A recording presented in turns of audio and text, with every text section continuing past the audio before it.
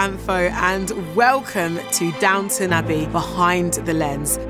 I went on location with the Downton crew in search of answers to all of my questions, and that means our first episode is all about their stories so far. So let's take a look at what's in store in Downton Abbey, A New Era. Here we go, and 3, 2, 1, action. I'm about to step into a world that has been sorely missed by its fans. I'm right here at Downton Abbey, and I cannot wait to find out about its next chapter, Downton Abbey, A New Era. We are moving into a new era, and things are beginning to change. 3, 2, 1. The first film ends with Tom Branson dancing with Lucy, and obviously that relationship has blossomed because they're getting married. Violet has inherited a villa in the south of France, so... The Crowleys just have to go to the south of Brits France. abroad. Yes. Off to the French Riviera. Yeah, well, honeymoon first, because one must. We can't expect us to deal with kinema people. If you turn the card over, you'll see what we'd pay.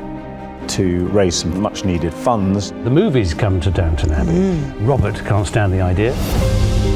The house gets invaded by people and equipment and glamour.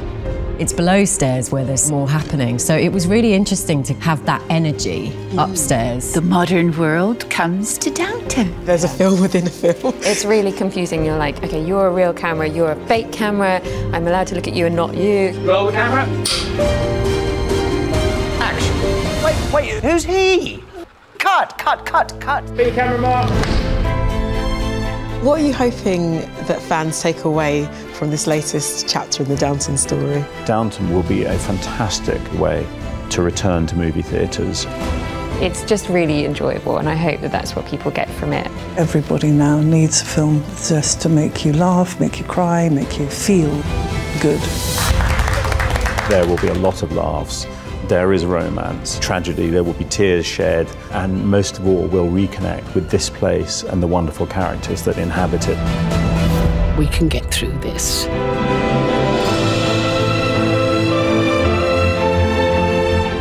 It has been truly special hanging out right here at Downton Abbey. I hope you enjoyed watching it too, and do make sure you check out the next episode.